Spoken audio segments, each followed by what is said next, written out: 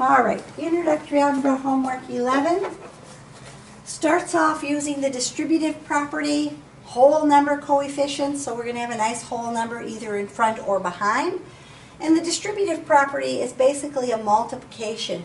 When you can't combine the terms inside the parentheses, you have to use the distributive property to remove them. So basically what I'm doing is taking the 4 times the 6, 4 times 6 is 24, and then I'm taking the 4 times the y. Well, 4 times y we write as 4y, and we have to put the plus sign in between them to separate those two terms. These are not going to be like terms. I can't add a 24 with a 4y, so my answer is just going to be 24 plus 4y. On the second one, it's the same thing. They just put the 6 behind the parentheses instead of in front of the parentheses. But I'm going to take the u times that 6, which we're going to write as 6u, and then I'm going to take the negative 6 times the 6.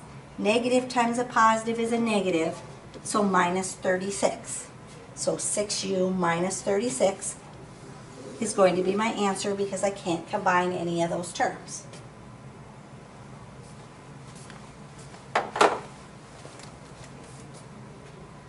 So number 3, if I'm going to use the distributive property to remove the parentheses there, I'm starting out, I'm going to do 4 times x. 4 times x is 4x.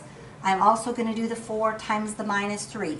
Positive times a negative is a negative, and so I have 4x minus 12. So in front of that second term, you always need to have that plus or minus sign to separate your two terms. 4x minus 12 is just going to be my answer.